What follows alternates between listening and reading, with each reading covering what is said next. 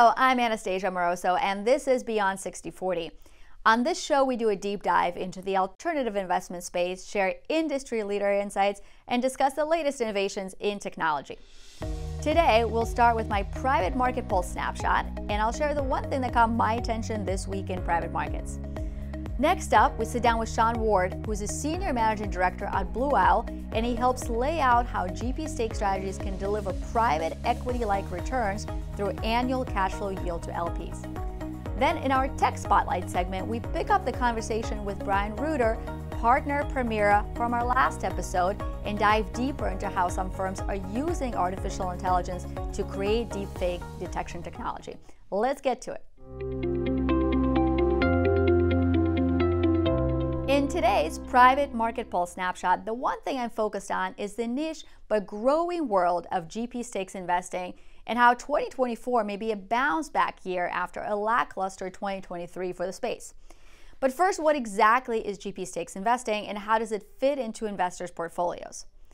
Well, a GP stakes fund involves purchasing minority stakes in GPs and other private capital firms, commonly around 20%, to gain indirect exposure to GPs' investments and balance sheets.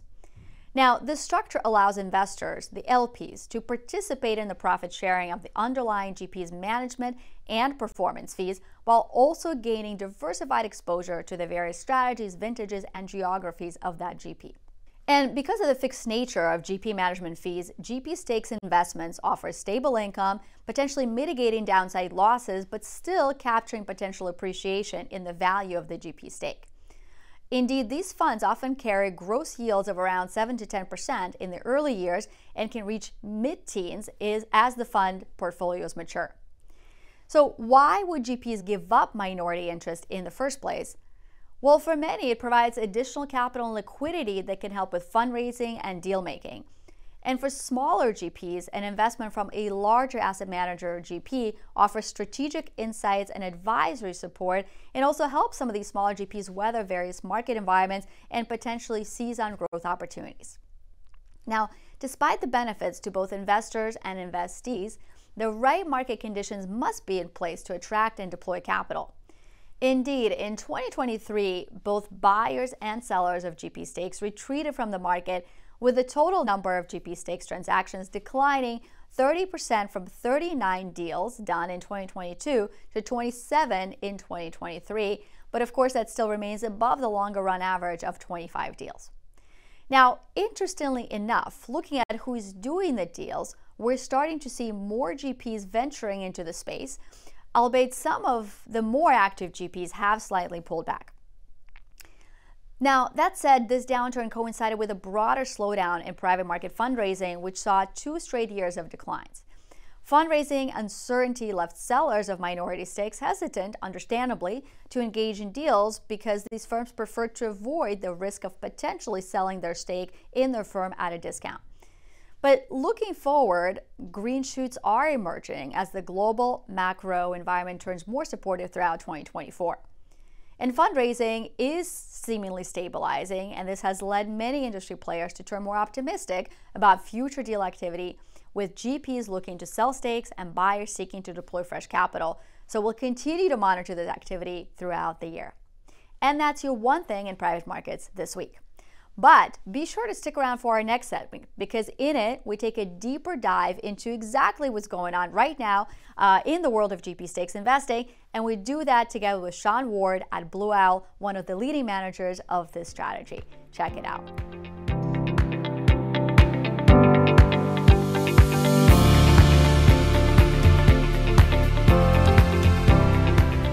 My guest today is Sean Ward, Senior Managing Director of Blue Owl Capital and member of the firm's Board of Directors and Executive Committee. Blue Owl's GP stakes vertical accounts for $51.8 billion of the firm's $165 billion in assets under management. With over a decade of experience in the strategy, starting at iCapital, Blue Owl is a leading capital solutions provider.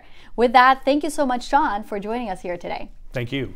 It's good to see you, and let's start in the very beginning. GP stakes, what is the strategy, what does it do, and why should investors be interested in it? Well, the good news is my strategy is quite a bit simpler than a lot of the other strategies you probably hear about here. GP stakes is pretty much exactly what it sounds like. Our business buys minority equity stakes in large alternative asset management firms.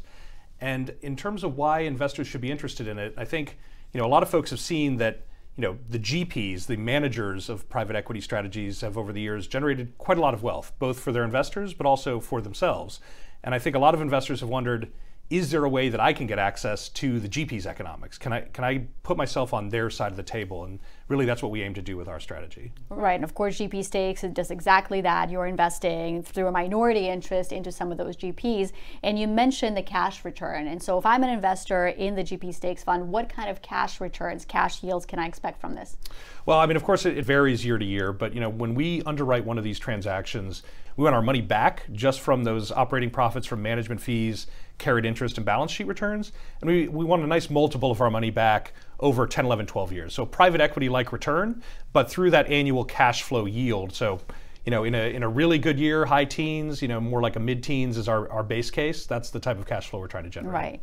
And I'm curious, how is today's market environment impacting this mid-teens yield expectation? Are you looking for opportunities that push you higher into the teens, or because of maybe lack of exits that some of the private equity firms are realizing, maybe that yield skews a little bit lower? We've been very lucky, and it's important to also just make clear that when I say private equity, I'm speaking very, very loosely. I'm really speaking about anything in private markets that's in a closed-end drawdown format. So we buy stakes in buyout firms, but we also buy stakes in real estate, private credit, infrastructure, venture and growth equity firms, et cetera.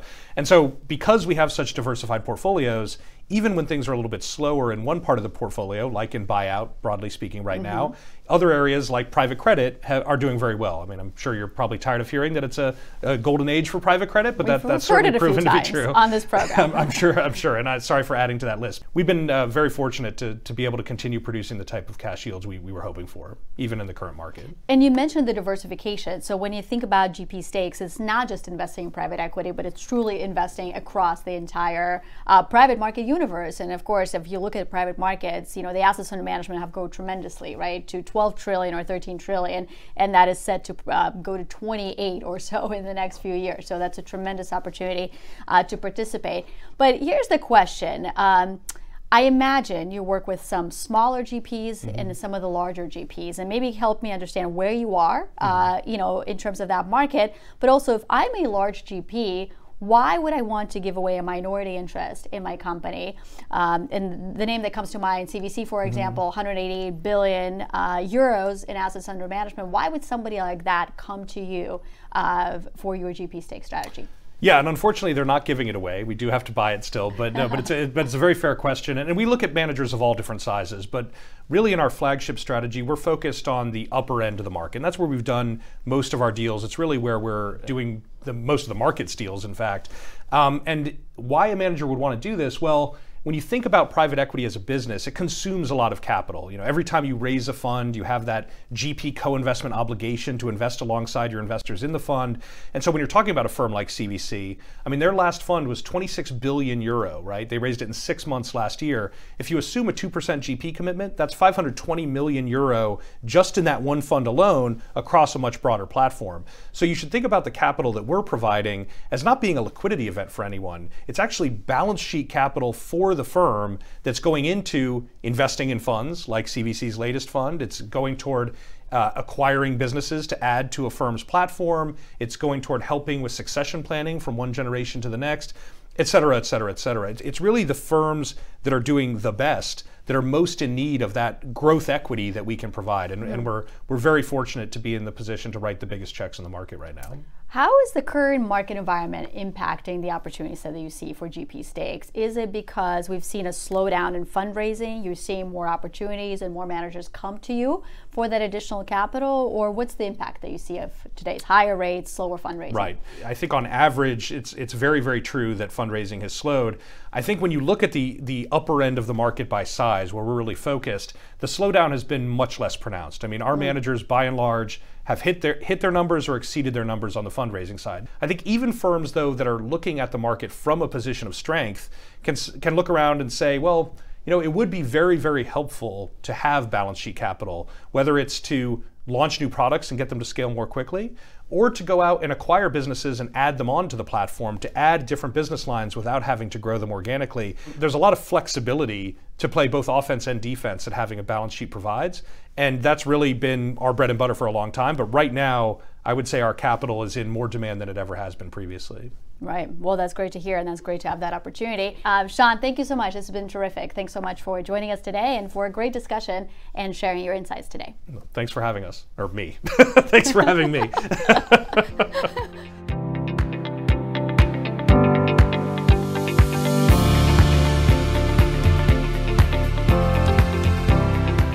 Today, on our Spotlight series, we continue our discussion with Brian Reuter, partner at Permira, as he dives deeper into artificial intelligence and shares how private markets are leading the way in breakthrough innovations. But you also mentioned that the way to invest in artificial intelligence, as you're doing, is by looking across different sectors, and really AI impacts all the industry verticals.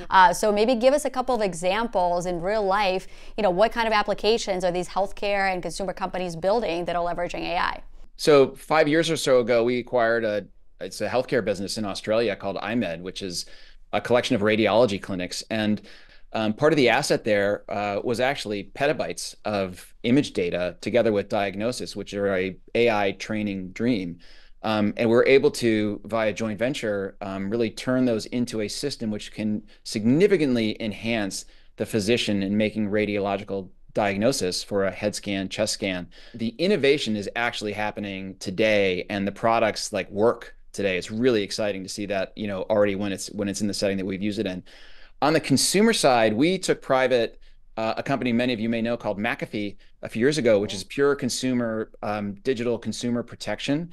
And a big part of what that company has been able to do, if you think about where threats are happening in your home, in your workplace, the machines that are defending your network are getting sophisticated at Moore's law and beyond. So they're increasingly every year getting better at defending against threats. Humans are not getting smarter over time. And so the relative weakness of humans versus software, it's pretty weak. And so if you think about what on the bad side of AI, the quality of the threats that are coming in terms of spoofing professionals at your firm or pretending like they're your grandson who's in jail and needs money wired, they're going to be very, very good. The phishing scams, the email quality of what's going to come into your system that will be highly personalized. So having what McAfee has done is used AI themselves to be able to create deepfake detection, to be able to monitor what's happening in your communication streams, to be able to alert you when you're getting something, you're seeing a video, you're getting an email that appears to be a scam that in part was generated with AI. So that on the consumer side as well, we're seeing really interesting innovation happening there. And in a way that's look, it's defending against something that's going to be a really scary trend heading into an election cycle in particular. Yeah, and how effective is something like that, this anti-AI cybersecurity tool? It can detect deepfakes it hasn't seen before. And actually a lot of how it does this is by processing the audio feed of what's coming through, because there's very efficient ways that these things can be plucked out when it has been modified or generated by another AI system. So it has a very meaningful impact on being able to pick up fraud. Well, it sounds like a lot of interesting applications are coming up that we're not really widely talking about in public markets. And I guess on that note, the world has been just taken by storm by some of the semiconductor trends that we see in public markets, or just some of the biggest companies like Microsoft and Google. But what do you think are going to be some of the breakthrough applications that we're not talking about now, but we might be talking about this time, a year from now? Well, so far everybody's been talking about the actual infrastructure, right? The kind of platforms on which you can build AI applications, and kind of the horizontal, like ChatGPT is an amazing application, but it's a very horizontal application today. What's going to come in the next couple of years are all of the verticalized, highly specialized apps that will sit on top of those big platforms, the Microsoft and OpenAI, Google, Amazon, the like. That's going to be a big trend for the next couple years. And this isn't like pie in the sky way out there someday in the future. You're going to start to see real enduring enterprise consumer applications coming out in the next 12 months. And I should say, part of what's so cool about this particular trend is that unlike a lot of prior big industry, earth moving trends like cloud, internet, mobile, we think there's a disproportionate benefit in this one to incumbency. It doesn't mean there's not going to be lots of new companies that build cool new applications. There absolutely will be. There always are with new technology trends. But in this case, you have companies that own huge data sets, which are really crucial to being able to train more verticalized applications. In addition, they have AI teams. I mean, most of the companies that we've been invested behind on the technology side have had AI teams for decades. So you're just giving new tools to teams who already know what to be able to do with them. And so the time to value from deploying some of these tools is much faster than when you had to completely re-architect your core product stack around, for example, cloud or mobile. Yeah, well, sounds like the next 12 months is going to be maybe even more exciting than the last 12 months.